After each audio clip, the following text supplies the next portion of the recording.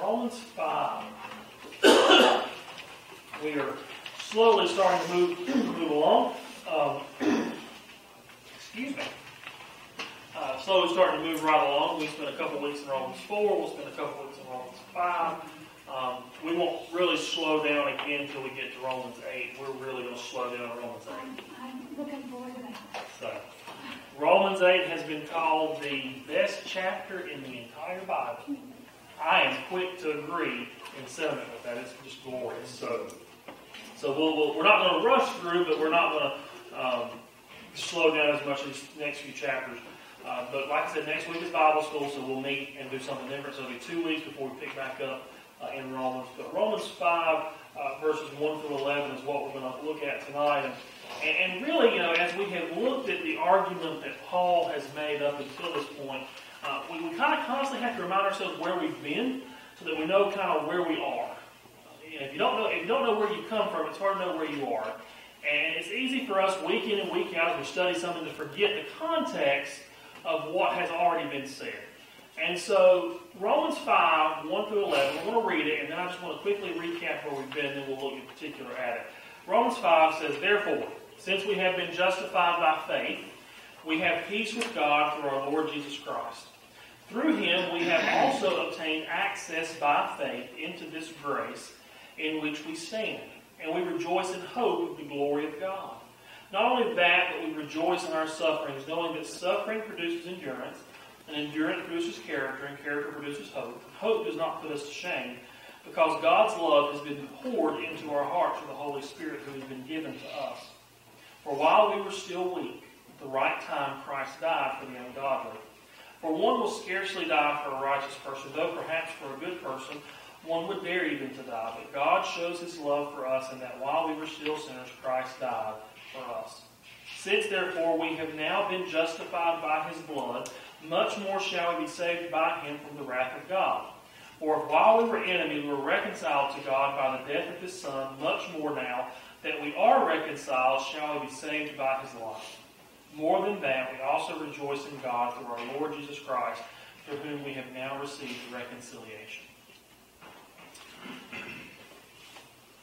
In terms of biblical interpretation, one of the most important words that you will ever run across when reading the Bible is the word "therefore."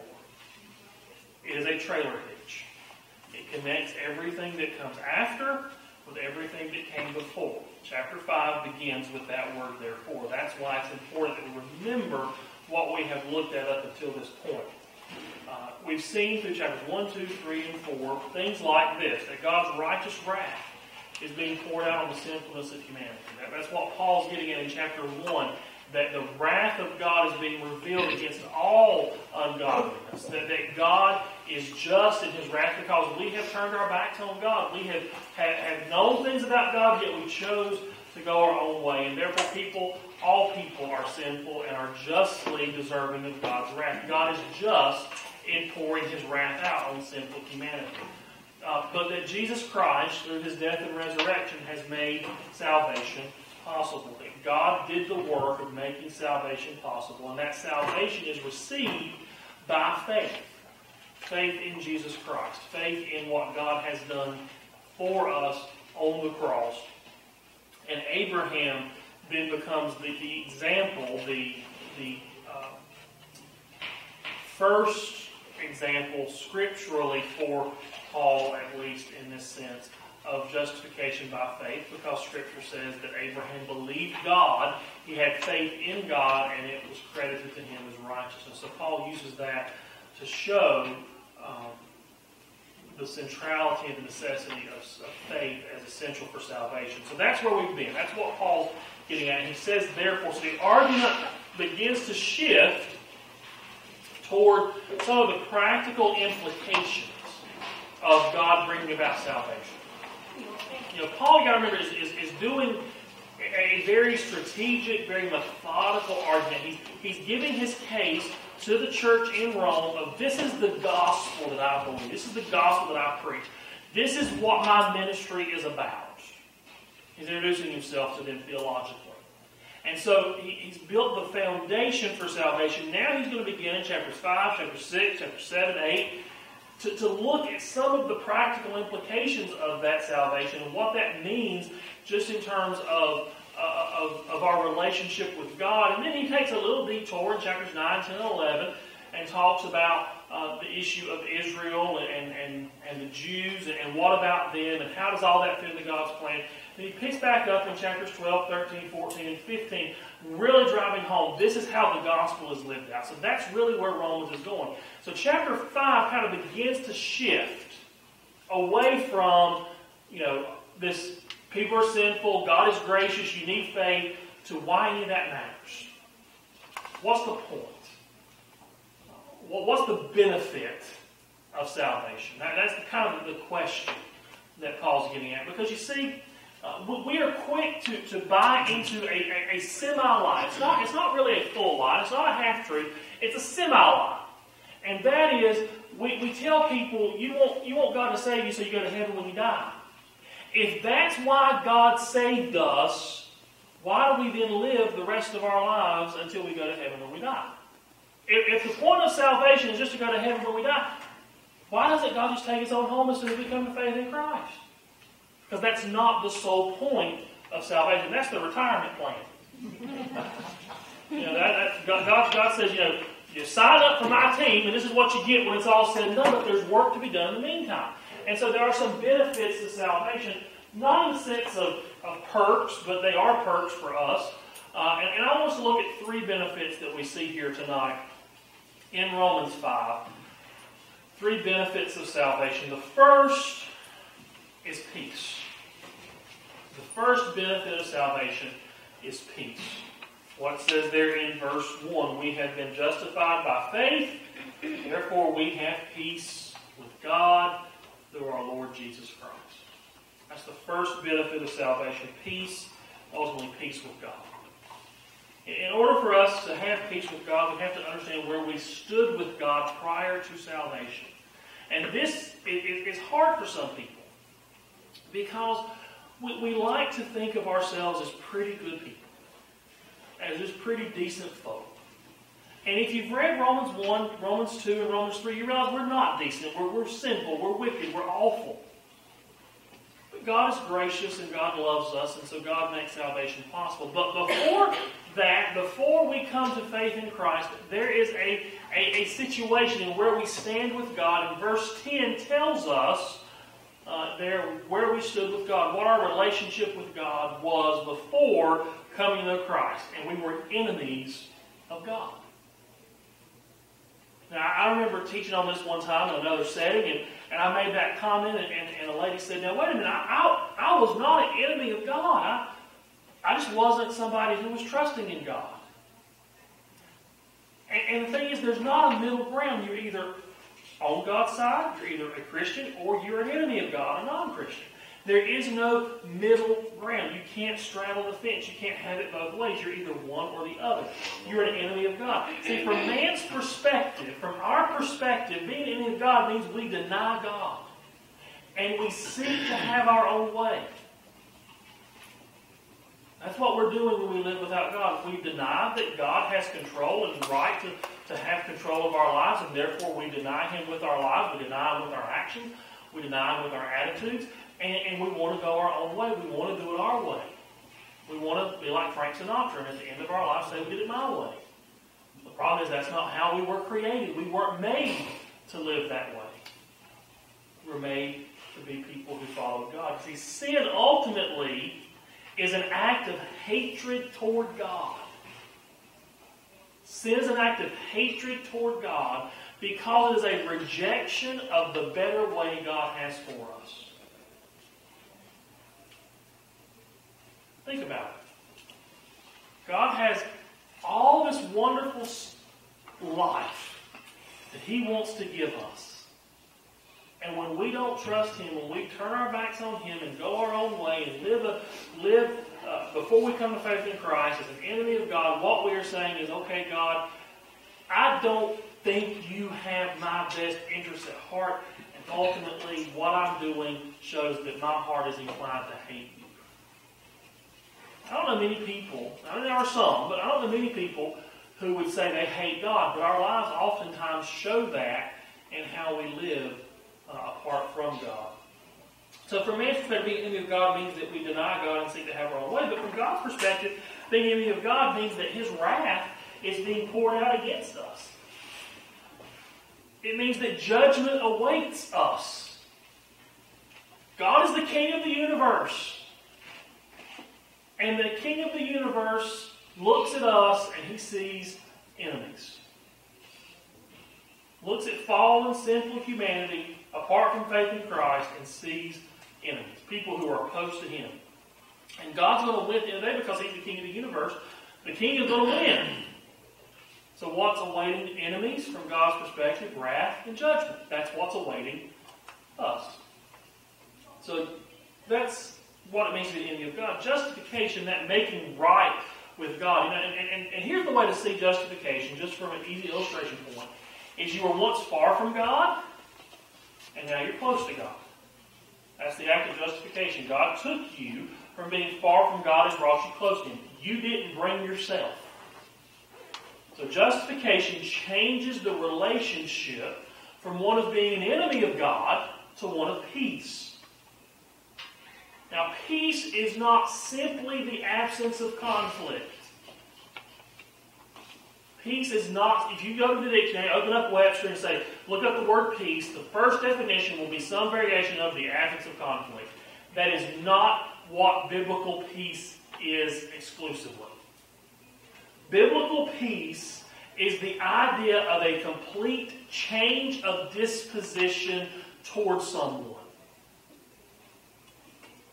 Now, some of our more liturgical brothers and sisters kind of get this, whether they understand it or not, when they talk about the passing of the peace. I don't know if you've ever been in a church service where they have the giving of peace, the passing of peace, those kind of things. It's an interesting thing when they do it. It's kind of simple, peace be unto you, that kind of stuff.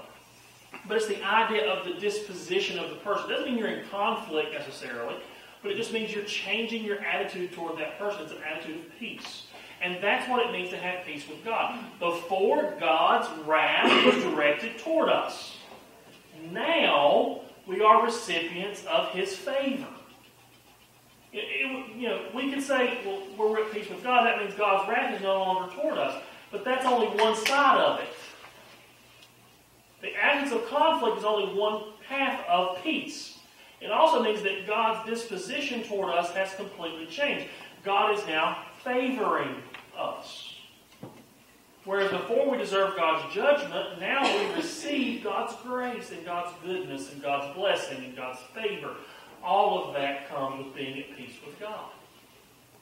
So the first benefit of salvation is peace. The second benefit of salvation is grace. Verse 2, through Him we have also obtained access by faith into this grace in which we stand. Grace is God's rich and undeserved favor toward us. I've said it numerous times, and it's a good definition. Grace is knowing that there is nothing that I can do to make God love me any more than He always does, or He doesn't. There's nothing I can do that can make God love me any less than He already does. That's grace. That's the disposition God now has toward us. It's God's rich and undeserved favor toward us. Through justification by faith, we have obtained access. There's access into this grace. What is that talking about? Access into grace. It's kind of a weird phrase, but you almost have to look at it in the sense of royal language. Picture the fact that when you were an enemy of God, if you had showed up at God's throne room as an enemy, what would have happened to you? Off with your head. Now, you're no longer an enemy of God. You're at peace with God. You're a child of God. So when you show up to the throne room of heaven, what happens? Come on in. You're welcome. That's access into grace. Access into this grace. Hebrews 4:16 gives us this. It says, let us then with confidence draw near to the throne of grace, that we may receive mercy and find grace to help in time of need. we don't live in an era of royalty with great power. There are kings and queens, but it's a different kind of concept from centuries ago. But if you go back, the story of Esther is a good illustration of this. When Esther wants to go see the king, her husband, if he doesn't give the right signal, she dies. That's the idea of grace, the showing of grace, the granting of access, the giving of permission, the ability to come into the presence of the King. That is grace. Our standing with God has now given us access to Him so we can come knowing that in our time of need we find what we need, which is Him. It's grace. See, grace gives us confidence that we don't have to be afraid of God's rejection. That's a glorious thing to think about. The fact that we can come into the presence of God, we can come to Him, and because of Jesus Christ, we know He will not reject us. We don't have to be good enough. We don't have to have our act together. All we have to do is trust in Him, and that is enough. It's that Jesus suffered our rejection so we can experience God's acceptance. Grace reminds us that God is merciful to us when we don't deserve mercy, and we don't deserve it. We don't deserve God's mercy. Jesus bore our unmerciful punishment so we could know God's good favor. That's the beauty of grace. How dare we presume upon that grace? How dare we presume that God looks at us and thinks we're all kinds of wonderful just because we did a good deed that day? It's all because of Jesus. See, grace and peace then lead us to rejoice in hope. That's what it says there. And we rejoice in hope of the glory of God. There's hopeful joy. Joy in the glory of God. The goal of our lives, whatever comes, should be for God to be glorified. See, that's the amazing. That's really how you can tell if somebody's a true believer or not. One of many ways, but one of the ways is before you're a Christian, you are very self-centered. We're all self-centered people by nature, but you are living for yourself. You are living to please yourself. You are living for your own benefit. When you come to know Christ, you see the bigger picture. You see that God is worth it. And so the purpose, the direction, the goal of your life changes from being one of pleasing yourself to God getting the glory no matter what comes your way. Philippians 1:20. Many of you probably know Philippians 1:21. For me to live is Christ, to die is gain. The context of verse 120 is important. It says, it is my eager expectation and hope that I will not be at all ashamed, but that with full courage now as always, Christ will be honored in my body. You could change that to Christ will be glorified in my body. Same concept. Whether by life or by death.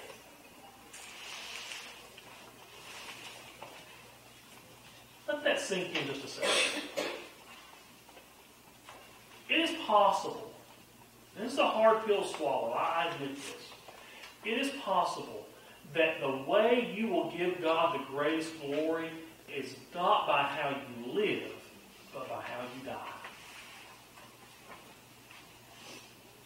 We should never for a second think that the sufferings we go through in our lives are somehow useless.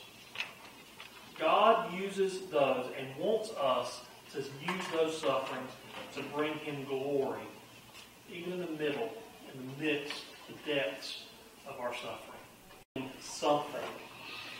As we rejoice, verse 3, rejoice in our sufferings, knowing that suffering produces.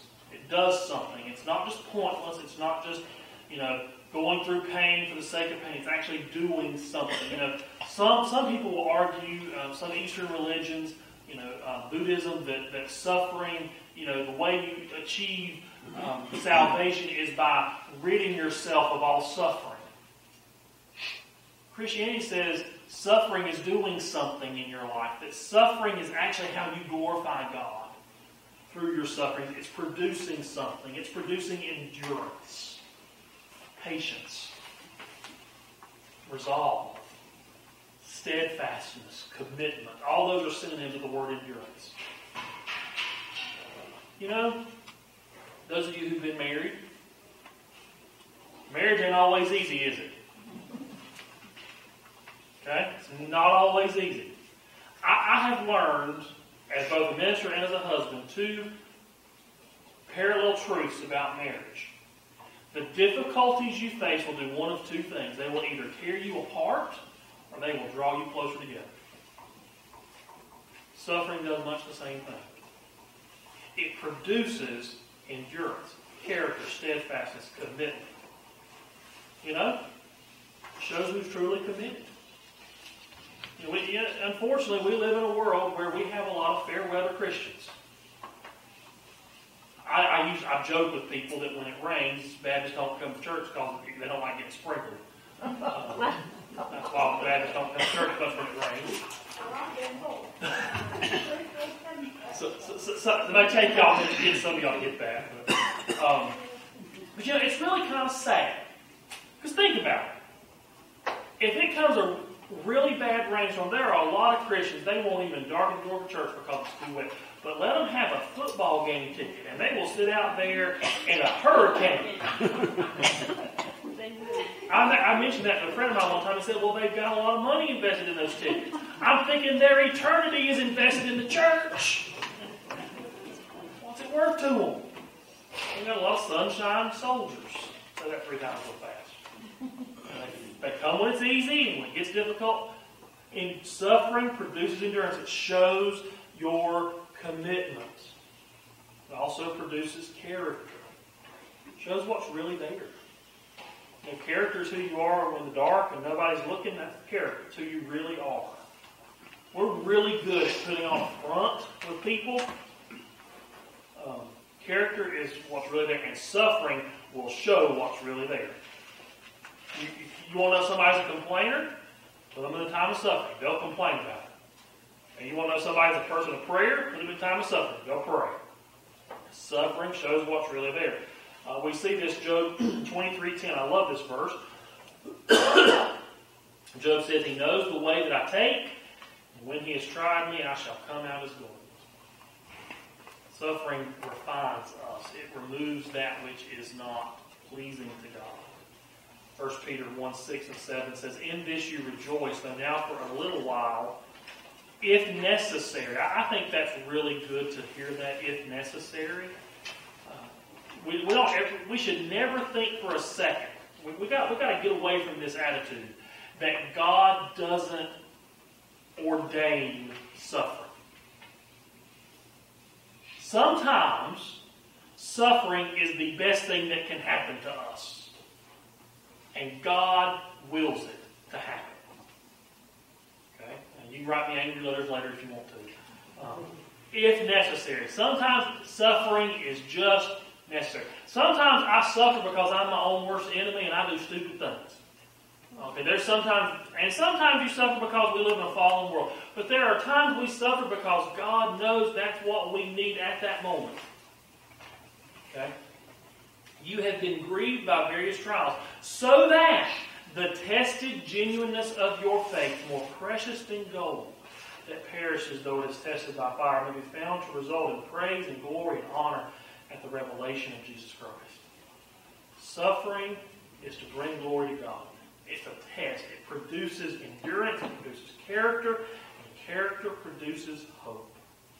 Expectation, longing for the future. Present suffering makes us realize that there must be more to life than what we are presently going through. Suffering gives us perspective, and it ultimately produces a longing for the future that God has prepared for His people. You know the people who long for heaven the most? The ones who have been through hell on earth.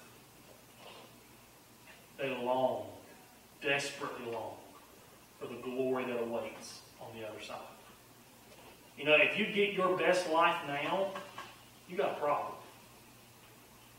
Okay? Your best life is not now. If you're a Christian, your best life is always ahead. The best days are always in the future. If you're not a Christian, this is your best life now. It's only going to get worse. See, hope does not disappoint. One day our hope will be realized. And the Holy Spirit's presence in our lives is the guarantee of God's future promise. God seals His promise with His Holy Spirit to remind us, to comfort us. The word in John's Gospel, the comforter, the encourager. The Greek word is the paraclete, the one who comes alongside and calls to us. Keep going. Keep going. It's going to get better. Keep running the race. Keep going. Suffering is doing something. Don't just think it's wasted. See, God is at work even when we are not aware of it. Let me ask you, have any of y'all ever been to Enterprise, Alabama? Any of you ever heard of Enterprise, Alabama? Okay. I don't remember where it is, but I've heard of it. It's in Alabama.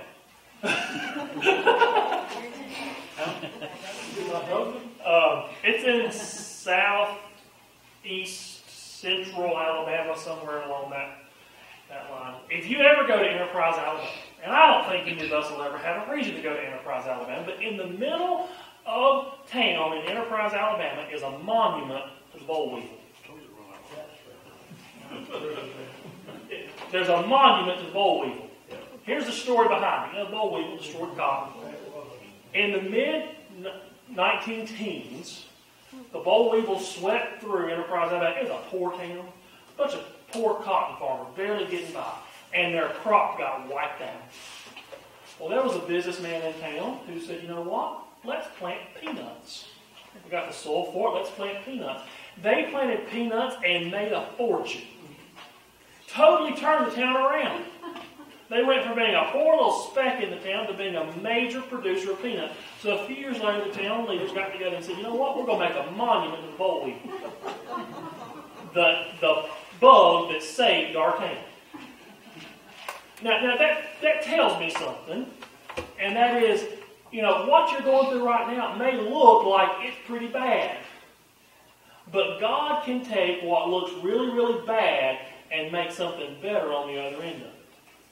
There may be some boll weevils in your life right now that seem pretty bad. And down the road, you may make a monument to those boll weevils and say, that thing that I thought was so awful actually made me the person I am today, and I thank God for it.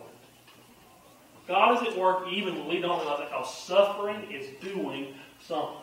Maybe one of these days I'll take a road trip to Enterprise, Alabama and get a picture of the boll weevil monument. Because to me, that's just the coolest thing ever. Think about that. So we get peace, we get grace, and third, we get better than unconditional love. Unconditional love sounds pretty awesome. But God's love is even better than that. It's not unconditional in the sense that it is static and unchanging. It is better than unconditional because it is in spite of our condition. It is better than unconditional. 3 ways we're described there in verses 6 through 11. We are described as weak. While we were still weak, it means we were unable to save ourselves. We're weak. Unable to do it. We're ungodly, which means we're incapable of doing it. Not only do we not have the ability to do it, we wouldn't do it even if we wanted to. We don't want to. We're incapable of doing it. And we're, of course, described in verse 10 as enemies of God, which means we're unwilling to save ourselves. We were completely lost. God's better than unconditional love is displayed on the cross. Verse 8 there, while we were still sinners, Christ died for us. That's how God shows His love for us. Why did Jesus die for us? Wasn't because we were very lovable. We're weak, ungodly enemies of God. We are not lovable people. Jesus died for us because He loved us, not because we were lovable. God doesn't love us because we are special. We are special because God loves us. That's a fundamental difference. I think my kids are pretty great. I love my kids. But I don't love my kids because they're great. I love my kids because they're my kids. God loves us, and that's what makes us special. If everybody's special, nobody's special. So if we're all that lovable, none of us are really all that lovable. So God loves us when we were unlovable. God's love is displayed on the cross, but also we are saved from God's wrath. That's past, present, and future. Our forgiveness is complete. We no longer have to fear the future. God may discipline us because of our sin, and we should rejoice when He does because He's treating us as His children when He does that. But we never have to fear God's eternal wrath against us. We never have to fear that God's going to zap us one day just out of anger or spite. And we get reconciliation. Reconciliation, restored relationships. Peace with God is a restored relationship with God. And one of the most sad passages in the entire Bible is in Genesis 3. After Adam and Eve have taken of the tree of the knowledge of good and evil, it says, "And the Lord God walked through the garden in the cool of the day. And He cries out, 'Adam, where are you?'" God knew where Adam was. God wasn't ignorant at that point, but the relationship had changed because of sin. The relationship was different. And you can almost hear the brokenness in God's heart. That Adam and Eve have wasted the good gift that God had given them. And yet through the cross and through faith in Jesus Christ, we have restored relationship with God. And we can enjoy that intimacy again. We can enjoy that kind of relationship again. And it's such a sweet thing. It's not something we should take for granted, but it's something that we should definitely nurture and seek to have a deeper relationship with God through Jesus Christ. And it's also a restored relationship with others. You realize that the leading barrier to healthy relationships is sin in our lives. Now, how many of you have ever been in an argument with somebody that was not your fault? Never is. Never is, right? I have never lost an argument in my head. I've never lost an argument in my head. I go back and I look over and I think, if I said that, then they would have said, and I said that, and it would have been perfect, and I would have won. You know what that is? That's called sin. Sin is the barrier to healthy relationships in our lives. Pride. None of us deal with pride, do we? Arrogance, selfishness, anger. None of that creates hindrances to relationships. See, the root problem in our lives is sin, and when that is taken care of, when we have faith in Jesus Christ, when we give our lives to Him, and that's taken care of, we will still struggle, we will still have issues, but we can now deal with that issue. We can now deal with it properly. It's not just, I got to do better, I got to try harder. We can say, you know what, I'm a sinner, you're a sinner, we're sinners together. When I do premarital counseling for couples, there's 2 books I have to read. One of the books I have them read is a book called When Sinners Say I Do. Good book. It's good for people who've been married for a while too, by the way. When Sinners Say I Do, because it reminds us that the purpose of relationships is not so that we feel good, not so that we feel complete. The purpose of relationships is to glorify God. Paul said, whether by my life or my death, I want to honor Christ with my body. I want to glorify God in all that I do. And so everything we do, all our relationships are to glorify God. And when there's a sin problem in a relationship, and we come to God with it, and God works in that, it becomes a beautiful picture of God's saving work in that. I've seen this happen on numerous occasions. I've seen God's grace restore broken marriages. I've seen God's grace restore broken friendships, broken families. And there's no explanation other than God did it. And God gets the glory for it. See, the sin problem that causes these problems. You realize before Adam and Eve sinned, there was no marital problems at all. Adam and Eve didn't have a problem at all. There was no issues. They were in perfect relationship with each other because they were in a correct relationship with God. When the relationship with God gets messed up, it messes up human relationships. The reason you have problems with other people is not because they are evil and wicked, and that's the only reason. They're evil and wicked because they're not right with God. That's the issue. They get right with God, it's going to fix a lot of the other problems. the same with us. When we have issues, it's not because we're somehow worse than we were before, but because we let sin creep into our lives and cause a problem that we need to take to God and deal with. And sometimes that means saying the hardest words that any human will ever say. I'm sorry, and I was wrong.